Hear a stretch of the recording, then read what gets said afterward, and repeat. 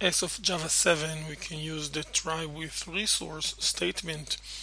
Here in this code sample, the buffer reader object we instantiate is considered as a resource. When placing a try and catch or even just a try statement, as of Java 7, we can place parentheses with code that creates a new object. Object created within the parentheses will be considered as a resource, and when the try block completes, automatically the close function will be invoked on our resource object.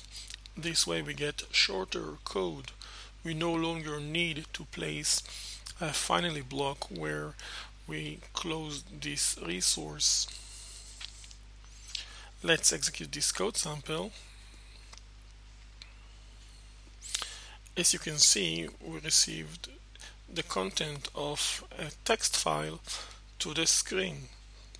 Here the function read text file creates a string builder that builds the whole string, the content of the file.